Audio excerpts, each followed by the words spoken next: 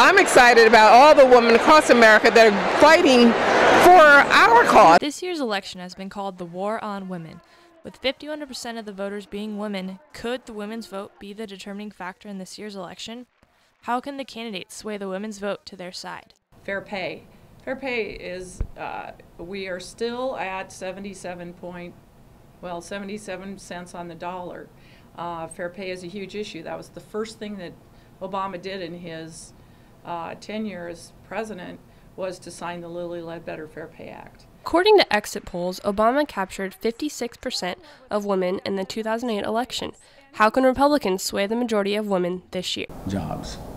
I think they're going to say we didn't commit, but I think we got to get out the message that we saved jobs. Maybe not create so many new ones, but we saved a lot of jobs. The ERA funds, the stimulus funds, all these funds balanced our budget here.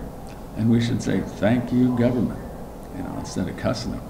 The population is 50.7% women. That women's issues become forefront because of what is the attack that has been going on different women's issues for reproductive rights, healthcare reform is important to women. Young women voters could be key in this election, with such issues as reproductive rights impacting their votes and futures.